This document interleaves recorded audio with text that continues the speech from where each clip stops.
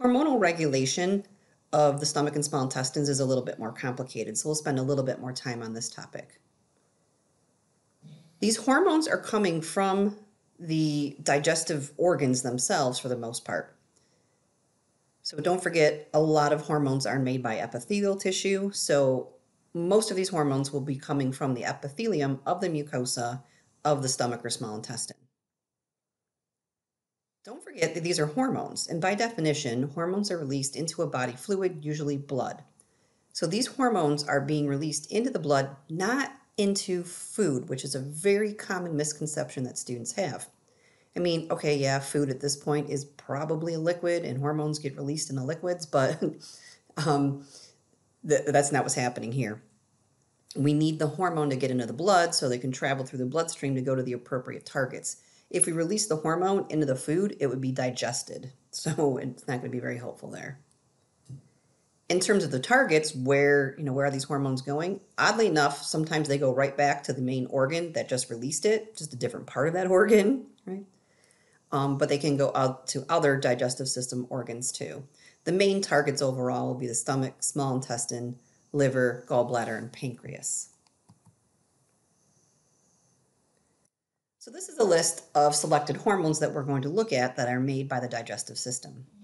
So we'll take a look at gastrin, which is produced by the stomach, secretin and CCK, which are made by the small intestine. Actually, the small intestine can also make gastrin, but I think I'll talk about that. The pancreas makes two hormones, but actually these hormones have nothing to do really with the digestive system itself. Instead, these hormones are needed to regulate blood sugar levels. Insulin is used to help lower blood sugar levels right after you've eaten a meal, whereas glucagon is used during periods of fasting, so between like breakfast and lunch, for example, and it helps to increase blood glucose levels when you're not eating. The main hormone produced by the stomach is gastrin, and the gastrin will actually stimulate the stomach to basically do things like make more gastric juice and contract more, and this all happens due to the presence of food entering the stomach. The source of gastrin is specifically enteroendocrine cells that are part of the epithelium of the stomach mucosa. These enteroendocrine cells are called G cells because they make gastrin, so that's really easy to remember.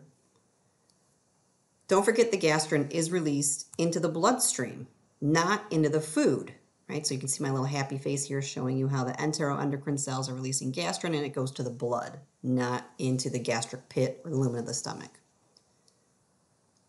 What causes the release of gastrin is basically the presence of food in the stomach. But the different types of things that are detected specifically are like the stomach stretching due to the presence of food, or like when food enters the stomach, it actually causes the stomach acid to become a little bit more alkaline. The pH increases a little bit, and that can be detected by chemoreceptors. There's other chemoreceptors that can detect the presence of increased protein levels in the stomach, and all of that, like I said, happens when food is entering the stomach. So the gastrin gets released in the bloodstream, and oddly enough, it does come right back to the stomach, and it will stimulate various things of the stomach, but mostly it's stimulating the cells of the epithelium to make more of their secretions, and it's stimulating muscle. So gastrin will stimulate parietal cells to make more hydrochloric acid, an intrinsic factor. Gastrin will stimulate chief cells to make more pepsinogen. Gastrin will stimulate the mucus-producing cells to make more mucus to protect that stomach lining. And gastrin will stimulate the muscle, the smooth muscle, especially the muscularis externa, which will help to increase mixing type actions. The two major hormones released by the small intestine are secretin and CCK. Like gastrin, both of these hormones are released by the epithelium of the mucosa, but in this case of the small intestine.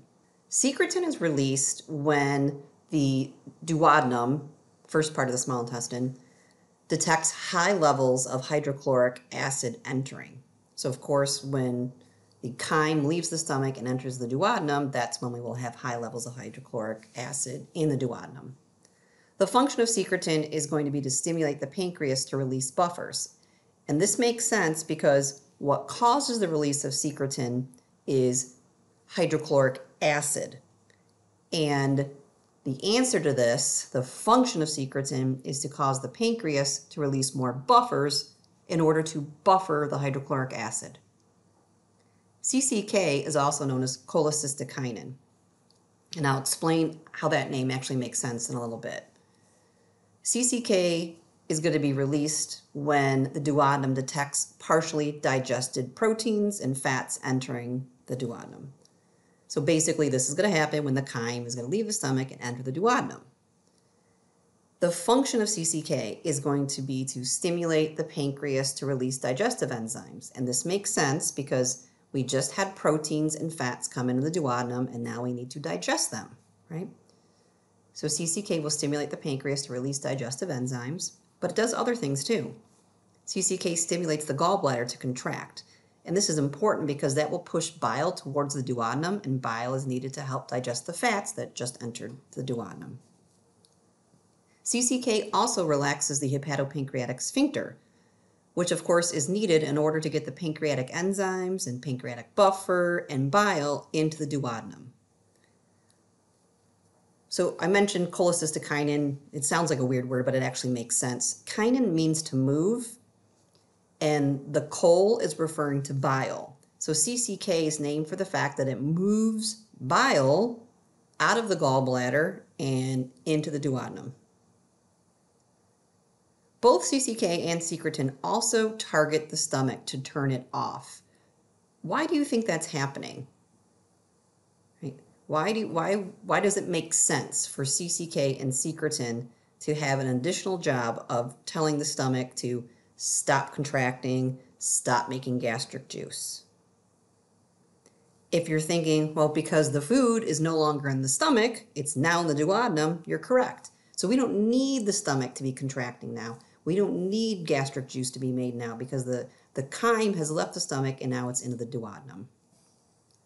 The small intestine can also release gastrin. So we know the effects of gastrin because we just talked about that with regards to stomach. We know that gastrin increases stomach activity.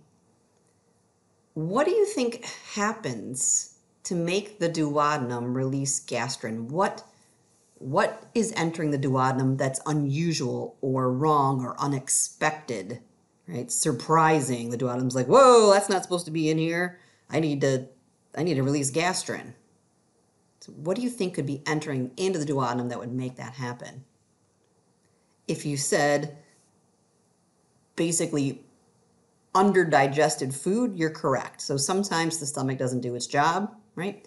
And underdigested food products enter into the duodenum, and the duodenum says, "Oh, hang on, wait a minute, stomach. I'm not gonna turn you off. I'm gonna turn you on because with whatever food that's left inside of you, I need you to kind of pick up your activity a little bit, right? Make sure you're properly doing your job of at least partially digesting these nutrients." So we're going to put some of these different things together that we learned to look at regulation of gastric activity. So this is looking at regulation of gastric, aka stomach activities, but the small intestine will be involved too. We have 3 phases, if you will, to gastric activity. The cephalic phase, where we get the stomach started, get it ready. The gastric phase, which is stomach being full speed ahead, doing its job, right? Very, very, very active stomach. And then the intestinal phase, where we're stopping the stomach because the food is now in the duodenum. The cephalic phase is called cephalic because cephalic means head. And a lot of what gets this particular phase activated are things involving the head, like you seeing food, or you tasting food, or you thinking about food, right? All of those things can stimulate the medulla oblongata. The medulla oblongata will then send parasympathetic nervous system signals to the stomach saying, ooh, we might actually get some food soon. Prepare for food. So the stomach cells will begin to increase their secretions, the parietal cells, the chief cells, the mucus cells, and the G cells too. The G cells get stimulated by the parasympathetic nervous system to make more gastrin. So if you've ever smelt something really delicious like fresh baked bread, right, or roasted chicken, and your stomach actually rumbled, this is why. During the gastric phase, this is when food has actually entered the stomach, right? So for example, the stomach stretches when food enters it, and that will activate, those mechanoreceptors will activate the medulla oblongata, and then the medulla oblongata will send parasympathetic nervous system signals to the stomach, stimulating the G cells to make more gastrin, which will then stimulate the parietal cells, chief cells, and other stomach cells to make more gastric juice. And of course, both the nervous system and the gastrin will stimulate the muscularis externa to make sure there's more mixing action. The gastric pH is going to increase when the food enters, and there's going to be proteins that are in the stomach. And of course, those can be detected by the stomach, and we know that those will also activate the G cells, which will make gastrin, which will cause the other cells to make more gastric juice. Once the food leaves the stomach and enters into the duodenum, we're in the intestinal phase, and it's time to stop the stomach. So the presence of acid and the presence of partially digested food entering the duodenum is what is going to stimulate this particular phase. When those things are detected, the chemoreceptors will send signals to the medulla oblongata, which will then send sympathetic signals to the stomach, because the sympathetic signaling is going to decrease activity in the stomach. It's going to inhibit the G cells and inhibit the muscularis externa of the stomach, turning the stomach off. Don't forget that the presence of acid and partially digested food entering the duodenum is also what's going to cause the release of the intestinal hormones CCK and secretin.